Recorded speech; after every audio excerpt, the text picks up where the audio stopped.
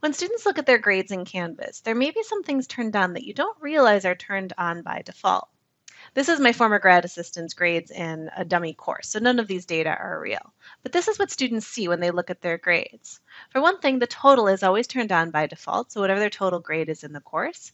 And if they click the button to show all details, when they navigate to different assignments, they'll see the class average on the assignment, the class's median grade, the highest grade and the lowest grade, and sort of a chart showing where they fell in the range of scores.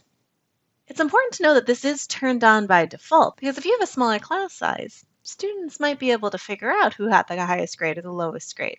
So if you'd like to turn these grade distribution graphs off, or if you'd like to turn the total grades off, you can do this in Settings. Once you've navigated out of the student view, scroll down to Settings, which is always at the very bottom of the list. Under the Course Details tab, scroll to the very bottom and click on More Options. You have some additional things here, so you may want to hide the grade distribution graphs from students.